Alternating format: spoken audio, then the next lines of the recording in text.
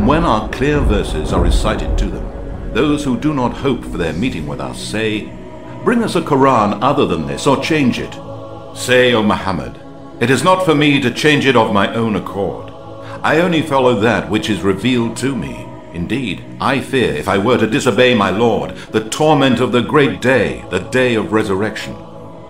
Say, O Muhammad, "If Allah had willed, I would not have recited it to you, nor would he have made it known to you. Indeed, I have stayed amongst you a lifetime before this. Have you then no sense?"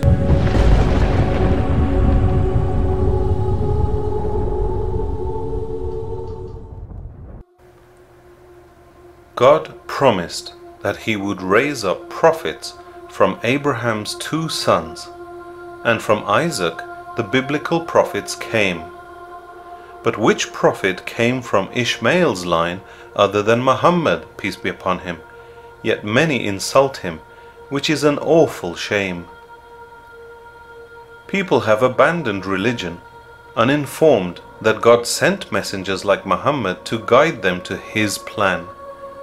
As Islamophobia is trendy in the media, now more than ever, we need to find out about the final prophet sent to man. Prophet Muhammad, peace be upon him, was born in Mecca, in ancient Arabia, from Prophet Ishmael's clan. He became orphaned at 8, so his uncle Abu Talib raised him until he grew into a man. As a youth, he grew up as a humble shepherd, but later on became a trader, selling goods far and wide. A rich businesswoman called Khadija was so impressed by his honesty, she requested to become his bride. Even before his prophethood, pagans called him the Trusted or Al-Amin, and knew he was noble and chaste. Respecting his Qurayshi bloodline, he solved their disputes, like restoring the black stone back into its place. Pagans used to take care of pilgrims who visited Mecca, but worshipped with polytheism in their heart. The once holy Kaaba that Abraham had built was now defiled by idols, like statues of Uzza and Lat. The pagans had evil customs. They buried baby girls alive, were drunken fornicators, and cruel to slaves. Muhammad, peace be upon him, hated this evil, and would seek secluded areas far away to meditate in peace and pray in caves. When he was aged 40, Angel Gabriel startled him at Mount Nur's Hira cave and ordered him to read. He said he was unlettered, but Gabriel squeezed him to repeat what he heard of the Quran's recital upon his lead. He recited, "Read, in the name of your Lord, who has created everything. He has created man from a congealed clot. Read, and your Lord is the most generous, who has taught by the pen. He has taught man that which he knew not." He went home shaking, in a cold sweat, and his wife Khadija covered him in a blanket as he was in shock and scared. She immediately comforted him and believed him, saying Allah would help him as he was truthful, pious, and cared. Khadija took him to her learned Christian cousin, Waraka bin Nawfal, who used to write the Bible in Hebrew. He confirmed that Angel Gabriel was relaying God's message and would support him as the hostility grew. Sadly, blind Waraka died a few days later, and the Prophet's true dreams and revelation came to a complete stop. But Angel Gabriel appeared, confirming his prophethood and prevented him from throwing himself off a mountain top. He saw Gabriel in his true form and began calling to Allah's oneness or Tawheed, and warned against evil and pride. With a huge expectation on his shoulders, as the last of Allah's prophets, he was sent to guide people worldwide. For 3 years the number of Muslims gradually grew, but they met in small groups preaching in subdued fashion. Persecuted family, the poor, and slaves were the first to convert, until the message was spread in heraldic passion. Once the Prophet preached to the pagans from a hilltop, rebuking. They said making their gods into one was insane. Perturbed, they tried to entice him with wealth and kingship, but he turned them down, knowing Islam would reign. As Muslims grew in number, so did pagan hostilities. From taunts to throwing filth, it escalated to murderous harm. The Prophet sent 100 to Ethiopia, where the Christian king welcomed them and willingly converted to Islam. King Negus was approached by pagan envoys who tried convincing him to arrest the Muslims as dangerous and bad. But when he heard Quranic verses praising Jesus and Mary, peace be upon them both, he let them go and cried with true faith joyfully glad. People loved being around the Prophet, peace be upon him. He always helped orphans and the poor, being kind to both young and old. He received revelation directly from Allah, and even enemies embraced Islam who were once hardened and bold. After 10 years of calling to the worship of Allah, with grief his uncle died, followed by Khadija, his loving wife. In Taif, the pagans stoned him until his sandals dripped with blood, but he patiently endured the hard tests of life. Miraculously, all in a day, Gabriel sped him to Jerusalem, and on the pony-sized Burak to heaven he was taken alive. He led all the prophets in prayer and spoke to Allah beyond veils of light, who gave him the daily prayers, all 5. Pagans ridiculed his journey, but his close friend Abu Bakr didn't doubt him, telling them Muhammad, peace be upon him, never lied. He blessed the Prophet's marriage to his daughter Aisha, who wisely retained marital etiquette up until he died. The Prophet, peace be upon him, married Aisha after her menses, with Allah and her parents' permission, and nobody objected at all.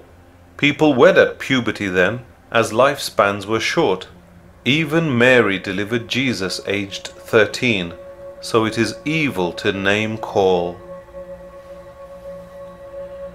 Although he performed many miracles like multiplying food for the hungry and causing the rain to fall or cease, his real miracle was delivering the actual speech of God, the glorious Quran, over 23 years as a book in one piece.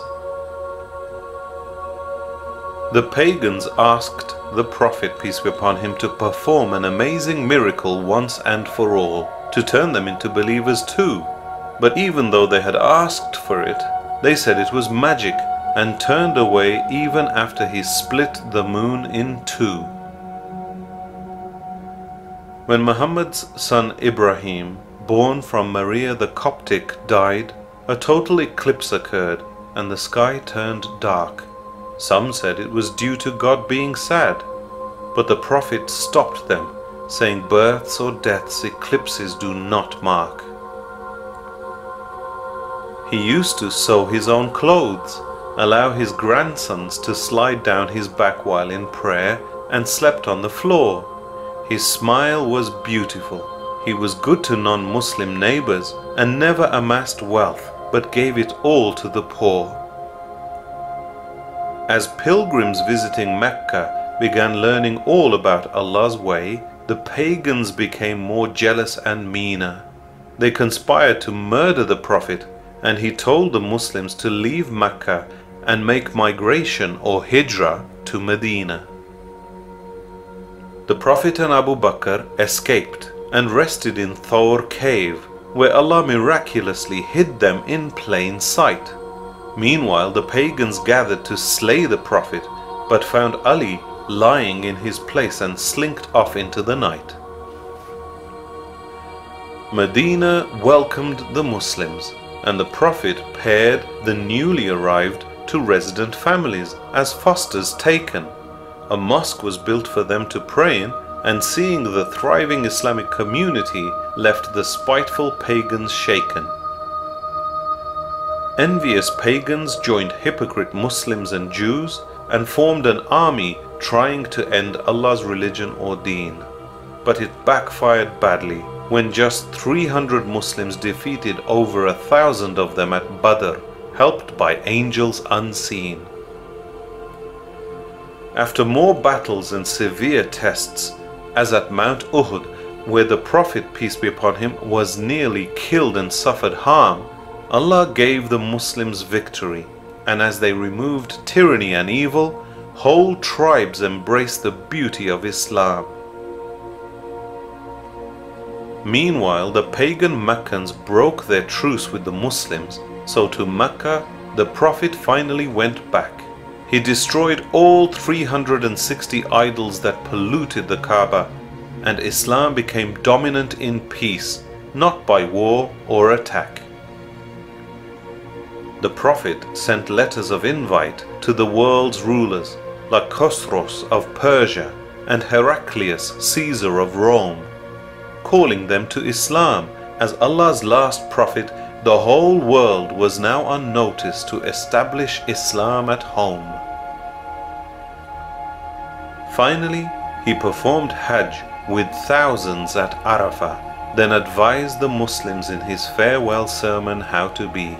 He pointed skyward, saying, "O Allah, bear witness," after asking all if he had conveyed Allah's message clearly.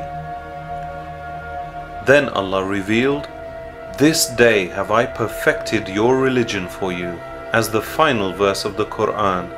It went on to say, "and completed my favor upon you, and have chosen for you as your religion Islam." He advised us all, "Verily, if you follow the Quran and my Sunnah, or methodology, you will never be led astray. Even when Jesus or Isa returns, he will honor this pledge, and for the dissenters, that will be an awful day." The Prophet, peace be upon him, rapidly became ill after that, with fever and pain, but continued advising, and prayers he tried to lead. Angel Gabriel made him recite the Quran twice that Ramadan, and he discharged his duties, doing many a good deed. The Prophet, peace be upon him, stayed in Aisha's apartment before his demise, and said, "O Allah, forgive me and have mercy upon me." The last words he uttered were, "Join me to the most exalted companionship on high." In dignity, he, peace be upon him, died aged 63. The whole world needs to know about the Prophet without prejudice, learn about him, and emulate his monotheistic way. For when all are silenced before God except Muhammad, peace be upon him, on the last day, you would wish that on your behalf he would pray.